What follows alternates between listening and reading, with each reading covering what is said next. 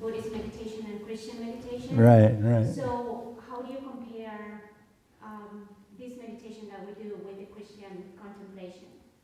They're the same. So those are all just different techniques. Even different religions are just different ways of talking about the same thing.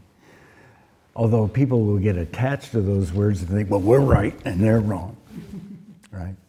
But I think a better and more useful way to think about it is they're just different ways of talking about the same thing. So don't attach to it, realize it, I guess I would say, or become it, or whatever words you have for it. They're all wrong, but they do talk about it, right?